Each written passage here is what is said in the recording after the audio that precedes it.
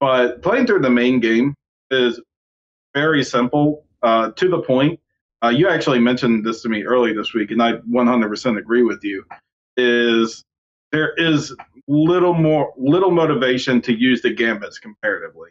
Like I have my healer on like gambits to set like immediately get rid of a certain status effects and heal under certain conditions, but I've not had to go beyond that. I set a few techniques to certain characters, but I've not had to change the gambit system over in boss battles to turn the tides in my favor. I rarely have to do that through the main story.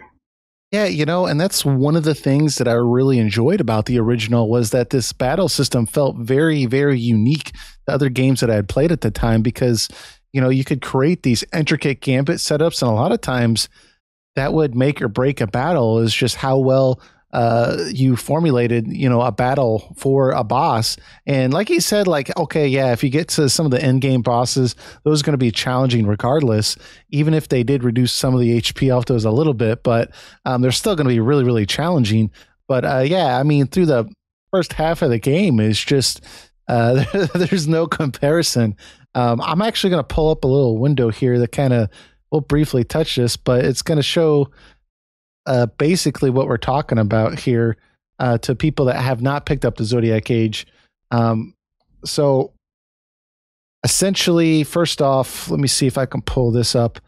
I don't know if you all can see this, but right now I have on the screen an example of something from the Zodiac Age, the license board for one of the jobs. But I actually saved from another website. It has all the license board points or whatever, license board squares from the original. And we're not going to go through all those because it's several hundred there.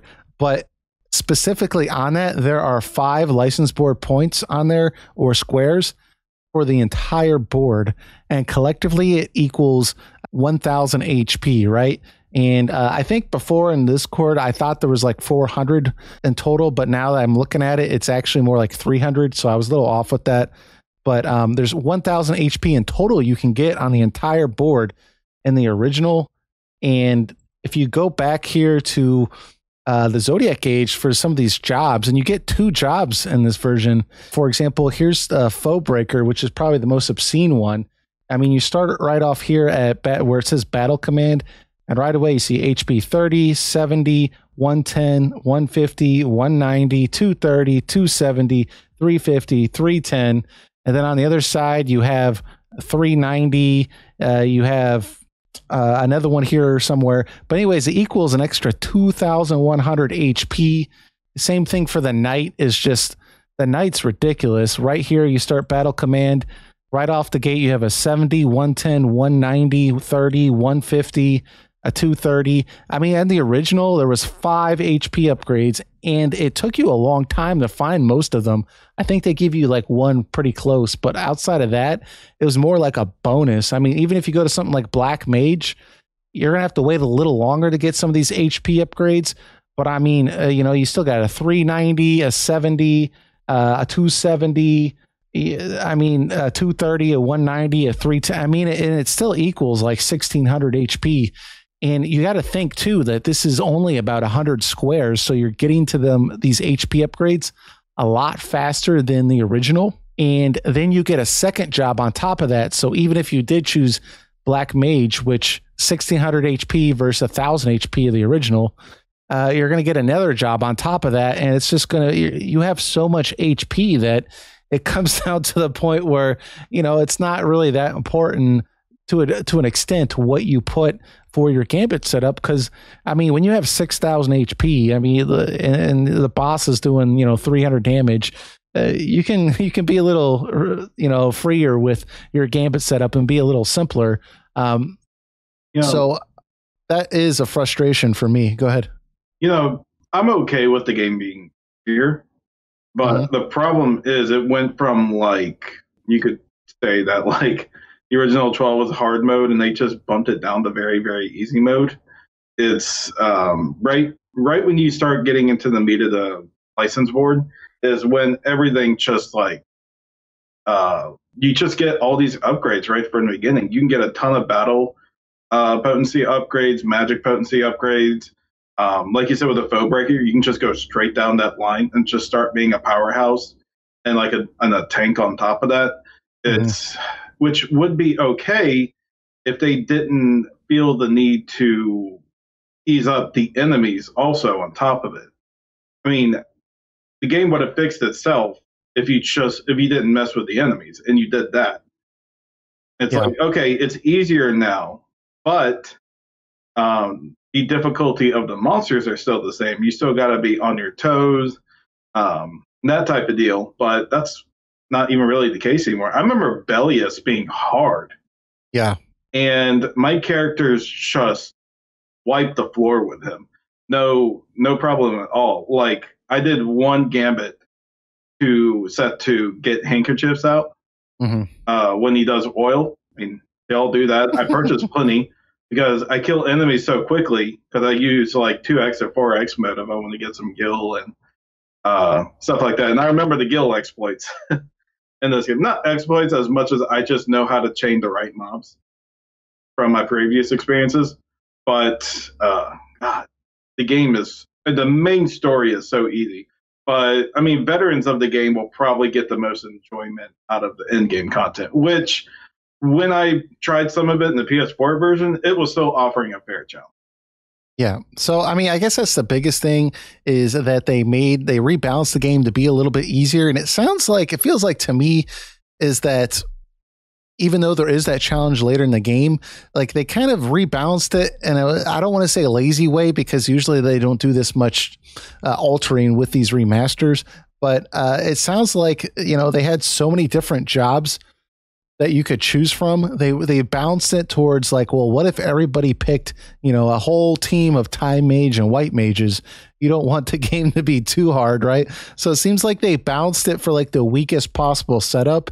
And then if you choose anything at all, like if you have any knights on your party or you have a foe breaker on your party, like you're just going to wreck it. And the idea that, once you choose the second job on top of that, it's just absurdly easy until you get towards the end of the game.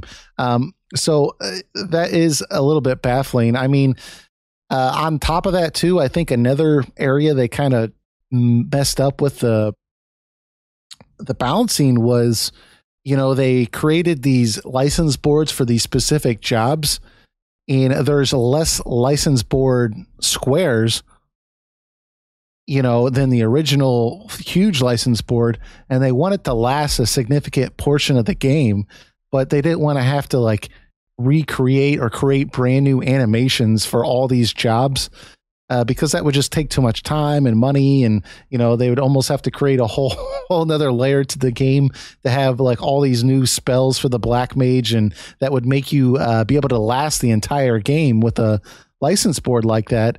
It feels like to me they just padded it with things that will not require animation. So things like MP upgrades, HP upgrades, stat upgrades. And in the original, when you got these upgrades, they were more like a bonus, like woo, but it wasn't required.